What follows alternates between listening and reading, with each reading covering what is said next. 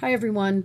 As Hearth does their Marvelous Moms campaign, I wanted to share my marvelous moms with you. Here's a picture of my mom and my grandmother, who I called Nana. These are the amazing women who have stood by me as I walked my journey to become who I am. My grandmother survived the pandemic of 1918, and my mom grew up in the Depression. My mom and I will carry forward and survive the pandemic of 2019. These are the women who cheered me on, who taught me how to be caring and strong, and made me who I am.